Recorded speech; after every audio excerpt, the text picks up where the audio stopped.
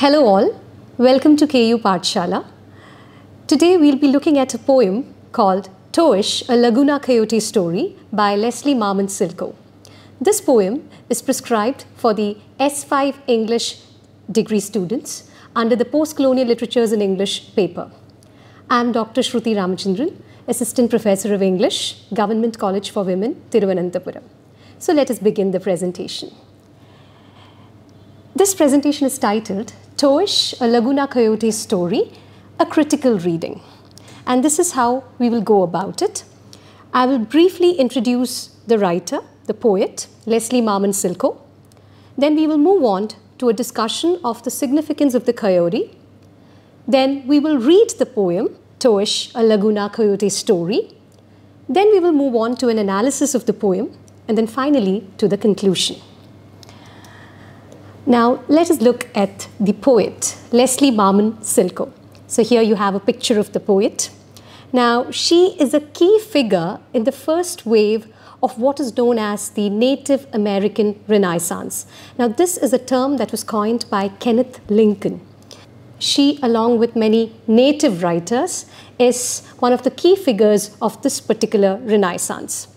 Now, Leslie Marmon Silko is of a mixed-race Laguna Pueblo ancestry. She, however, strongly identifies with her Laguna Pueblo roots. Now, Laguna Pueblo is Spanish for the lake people. She was heavily influenced by her grandparents, who were great storytellers. So what we see in her works is a lot of Laguna myth, storytelling traditions, a lot about the native culture.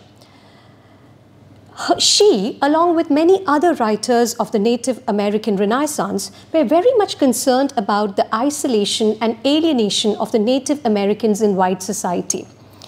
And they also talked about the importance of native traditions and community in modern life.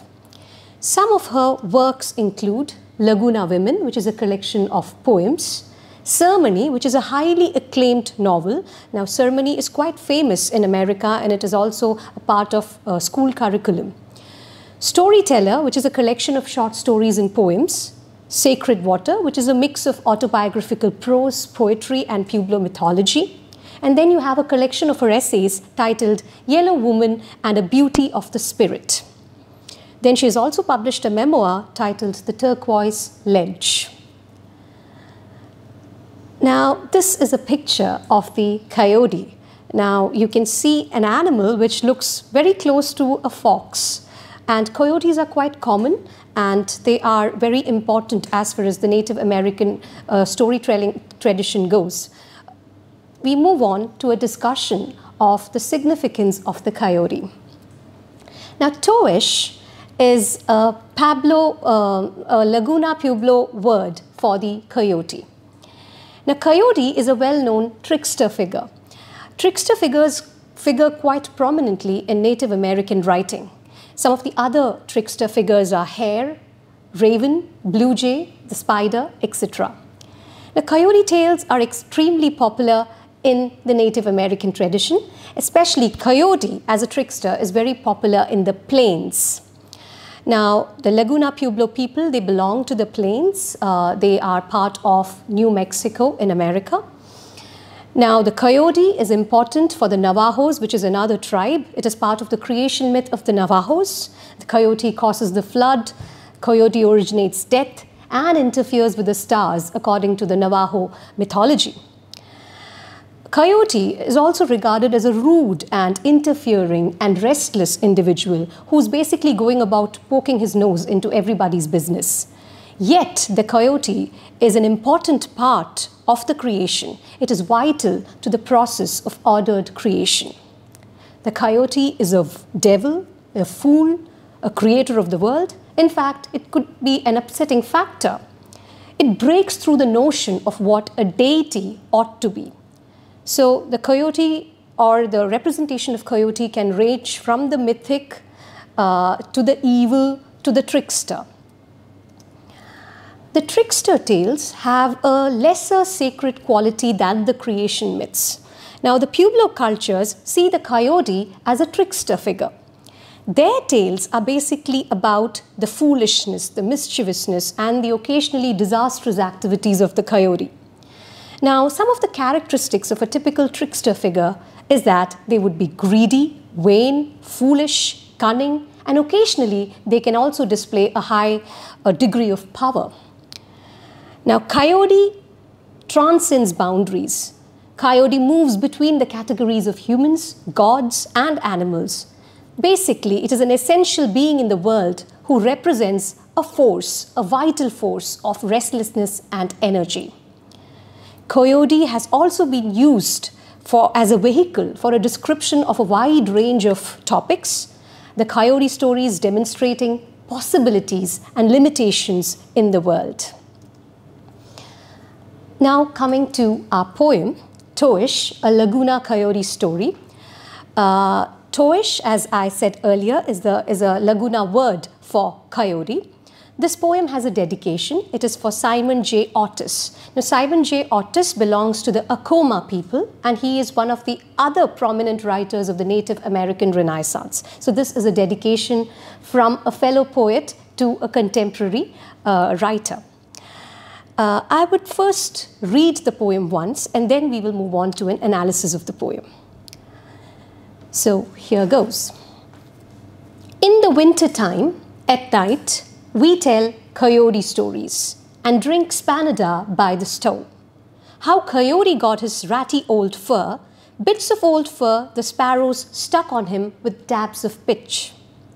That was after he lost his proud original one in a poker game. Anyhow, things like that are always happening to him. That's what he said anyway. And it happened to him at Laguna and Chinle and Lukachukai too, because Coyote got too smart for his own good.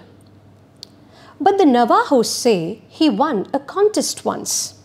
It was to see who could sleep out in a snowstorm the longest, and Coyote waited until Chipmunk, Badger, and Skunk were all curled up under the snow, and then he uncovered himself and slept all night inside. And before morning, he got up and went out again and waited until the others got up before he came in to take the prize. Some white men came to Acoma and Laguna 100 years ago, and they fought over Acoma land and Laguna women. And even now, some of their descendants are howling in the hills southeast of Laguna. Charlie Coyote wanted to be a governor, and he said that when he got elected, he would run the other men off the reservation and keep all the women for himself. One year, the politicians got fancy at Laguna. They went door to door with hams and turkeys, and they gave them to anyone who promised to vote for them. On election day, all the people stayed home and ate turkey and laughed.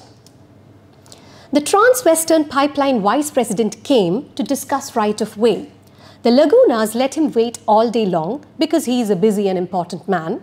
And late in the afternoon, they told him to come back again tomorrow. They were after the picnic foot that the special dancers left down below the cliff.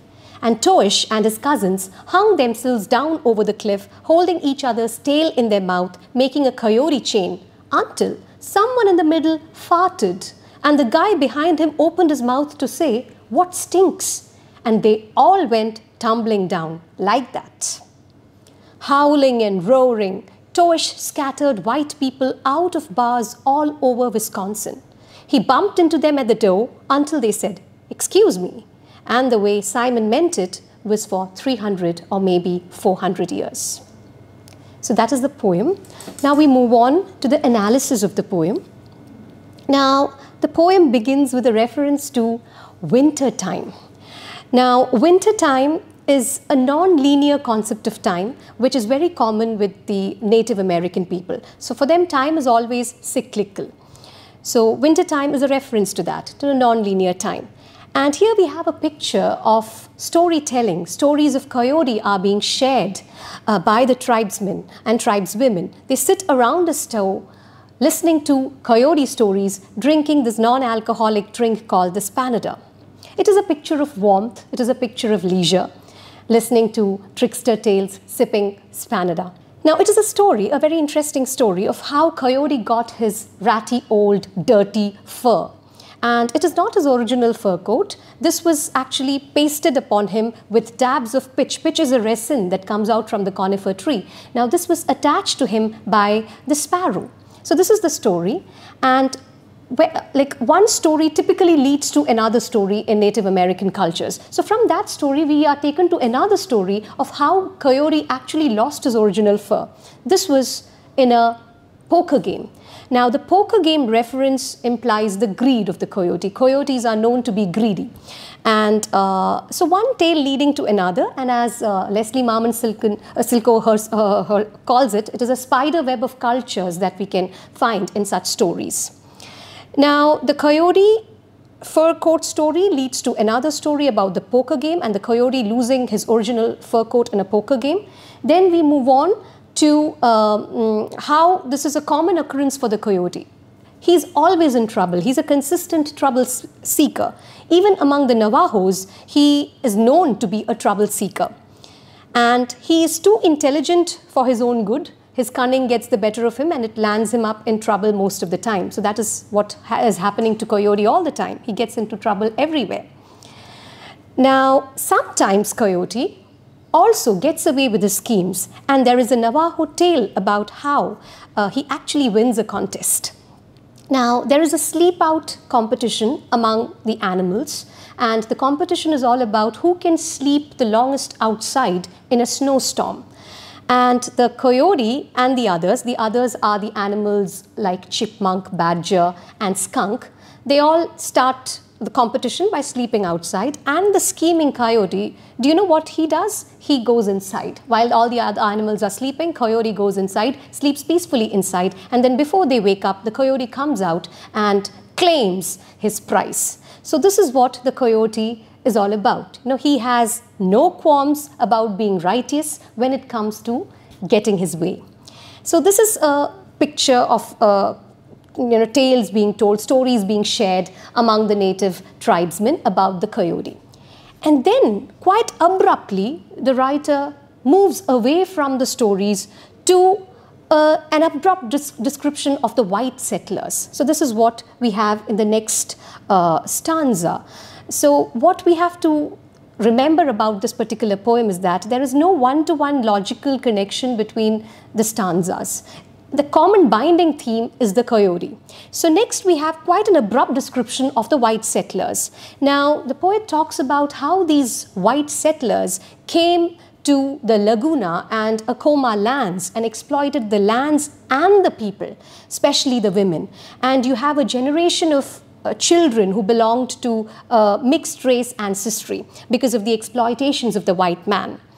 Now, the poet writes that some of their descendants are howling in the hills southeast of Laguna even today. And when she talks about the descendants of the white man, the poet herself is of a mixed breed ancestry. Now this is what she says, I am of mixed breed ancestry, but what I know is Laguna. She strongly identifies with her Laguna ancestry. Now, when she makes that comment about the descendants of the white men howling in the hills, she's being self-referential here because it includes the poet herself. Now, she moves on to a description of Charlie Coyote, who wanted to be a governor. Now, Charlie Coyote is an interesting being. He has an unconventional campaign propaganda.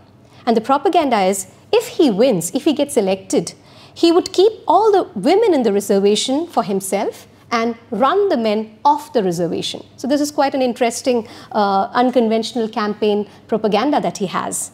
And here, the coyote is this amorous lover, or he represents the amorous lover who plans to have his way with the clan's woman.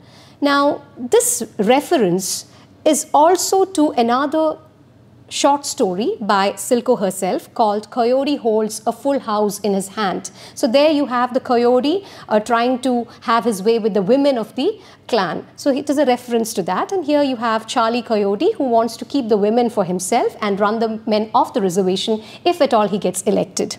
So it is also a way of ridiculing the politicians and their lopsided policies regarding Native Americans. Now, in keeping with the theme of the politicians and their business, the poet moves on to describe a door-to-door campaign that the politicians made among the Laguna people. This was, they started distributing hams and turkeys for the promise of vote. So this is what the politicians ended up doing.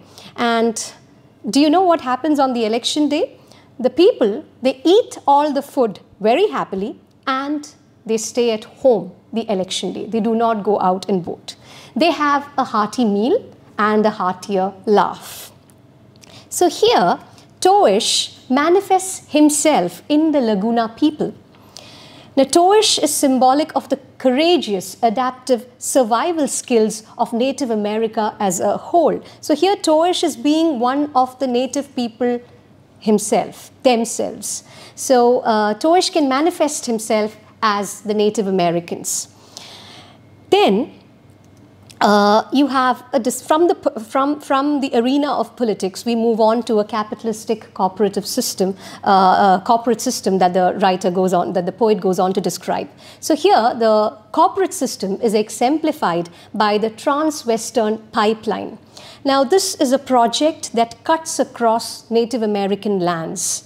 Now, it has created a lot of discussion among the public in general because it is exploitative in nature. Now, here we have a description of how the vice president of Trans-Western Pipeline wanted to meet the elders of the tribe to discuss right of way. Now, the natives understand that this is a mere PR exercise and nothing is going to come out of the discussion which will actually benefit the native people. So they're aware, they're fully aware, the Lagunas are fully aware of the vice president's intentions, and so what do? They keep him waiting all day and then they tell him to come the next day. This is because the vice president does not have a reciprocal relationship with the land. He only exploits it ruthlessly. So here, when the native people are humiliating the vice president, it is the Coyote manifesting as the native people. So the they there refers to the natives and the Coyote being one of them. So Coyote manifests as one among the natives as they humiliate the vice president. Now, from that passage, from that stanza, we move on to the next stanza, which again begins with they. So you have a they ending the previous stanza, and then you have another they beginning the next stanza. Here, the they refers to the Coyote and his cousins, who are greedy for the picnic food the special dancers have left down the cliff. Now, what we see there is a brilliant juxtaposition of the vice president and the greedy Toish stealing food. So it's a very brilliant way of connecting the two. Coyote is always greedy and it craves human food. It likes human food, and like humans, the Coyote is not averse to stealing. So he and his cousins are out to get the food, the picnic food. Now, the Coyote can occur as a multiple of himself. So you have not just Toish, you also have another set of coyotes which includes his cousins. So Toish and his cousins, they make a coyote chain down the cliff to steal the picnic food. And how do they achieve this? They are hanging down with each other's tails in their mouths. So you have to picturize this. You know, you have a group of coyotes, each holding the other's tail in their mouths, trying to form a chain so that they can go down the cliff and steal all the picnic food. So while they are doing this, while there is an attempt to steal the food, one of the coyote in the middle farts. And then what happens? The one behind him opens his mouth to ask, what stinks? And you can imagine what happens next. They all come tumbling down. So this is what happens to the coyote. So the coyote is also likely to be fooled himself as to trick others. So he may be smart, he may be cunning, he may be schemy, but then he's also a fool at times. The last stanza where the poet talks about the coyote howling and screaming, Toish particularly, Toish howling and roaring, scattering white people out of the bars all over Wisconsin. So you have the Toish creating a lot of commotion and noise, scattering white people out of bars all over Wisconsin. Now, Wisconsin is close to, it's more than 2,000 kilometers away from New Mexico. But then the reference to Wisconsin could be because it was the venue of the writing conference the poet had attended just before writing this particular poem. So that could be the reference to Wisconsin, and also the scattering of the white people could be a reference to the scattering of the stars myth, which is a mythic motif of the coyote. So it could be a reference to that as well. And Wisconsin being the venue of the writing conference that the poet had attended. So you have the coyote, scattering the white people out of bars all over Wisconsin. So you have probably a reference to the kind of people that the poet encountered in Wisconsin, people who, white people especially, who may have not had any idea of what Native American traditions are all about or Native American writing is all about. So the coyote there stands at the door. So the positioning of the coyote is important. He's neither in nor out. So he's somewhere in between. And what does the coyote do? He purposely stands there bumping against the white people until they get fed up and they say, "Excuse me." So this is what the coyote does. He stands there deliberately with the white people bumping against him, making them say, "Excuse me." Now, it could be that the coyote wants attention. It is attention seeking. He wants his presence to be felt. The coyote lacks visibility. By coyote, by extension, it could be the Native American. The Native American wants recognition. He lacks visibility and seeks recognition and wants to be acknowledged. And this is exactly what has been denied to them for a very long time. And that is what the coyote represents. He stands there in between, bumping deliberately, making others notice his presence. And the writers here, including Silko and Simon J. Otis, they were all very much concerned about the alienation of the white Americans, the Native Americans in white society. And it was a major concern of the Native American writer. There were attempts to rediscover and revivify a uniquely Indian identity. So this is what all the writers wanted. And the Native American has been striving for visibility, acknowledgement, and acceptability for a long time now. And as the poem concludes with a reference to Simon again, Simon here could be the writer himself, the Native American writer, who also knows that this is what has been happening to the Native American. There is no visibility, there is no acknowledgement, and what exists are mere tokenisms. So he also understands that things need to be done for the Native American, and there has to be serious attempts to reclaim their rights over the land and a claim for visibility. That is what the writers would say. And that is how the poet chooses to end this particular poem, and again with a reference to another Native American poet, Simon J. Otis. So this is what the poem is all about. And to conclude, Leslie Marmon Silko's poem has a wide-ranging treatment of the coyote. Now, it is a story of not just the coyote, it is a story of the Laguna Pueblo. And by extension, it is the story of the tribes of Native America. It emphasizes the creativity, community, and continuance of the Laguna Pueblo. And this is what Silko herself says. No matter what the future holds for the Laguna, Coyote will be there to disrupt things, to interject creative possibilities, and to teach the people that we all make mistakes, and sometimes really good stories come from those mistakes. Thank you.